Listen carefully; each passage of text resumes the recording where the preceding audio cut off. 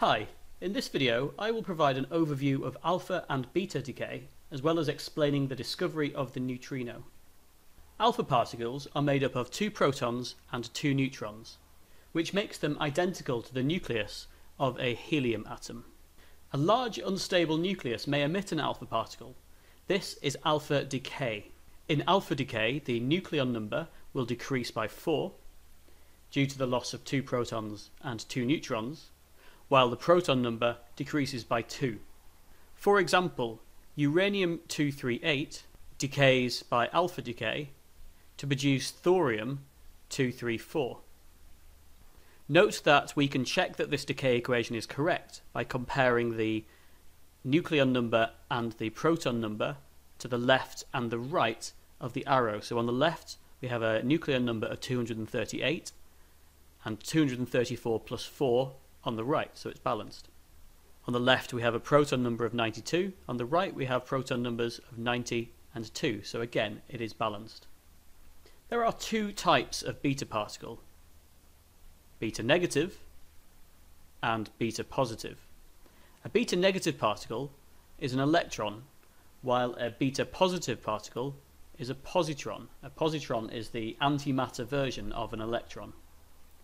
It's important to note that these particles do not come from the electron shells of an atom, but are created inside the nucleus via the process of beta decay. In beta negative decay, a neutron turns into a proton, and this produces 2 particles, an electron and an antineutrino. I'll explain more about neutrinos and antineutrinos later in this video. Because a neutron has turned into a proton, the proton number will increase by 1 while the nucleon number stays the same. For example, carbon-14 decays by beta decay to produce nitrogen-14, releasing a beta particle and an antineutrino. Notice that the proton number has increased by 1. Again, we can check that this decay equation is correct by balancing it left and right, so we can see that the nucleon number on the left is 14, on the right it is 14 plus 0. The proton number on the left is 6, the proton number on the right 7 plus minus 1 gives us a proton number of 6 on the right as well. In beta positive decay, the opposite happens. A proton turns into a neutron, producing a positron and a neutrino. This causes the proton number to decrease by 1, but again the nucleon number is unchanged.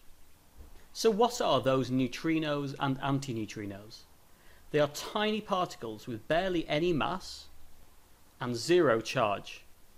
Billions of them are passing through you right now, streaming from the sun, but they are almost impossible to detect because they interact with other particles so rarely.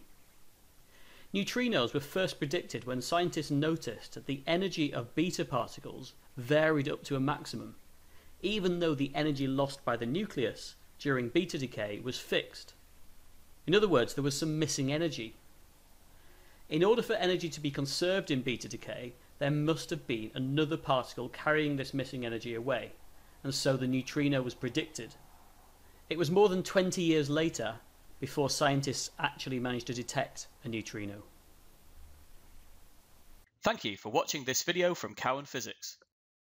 If you found it useful, please like, subscribe, and visit cowenphysics.com.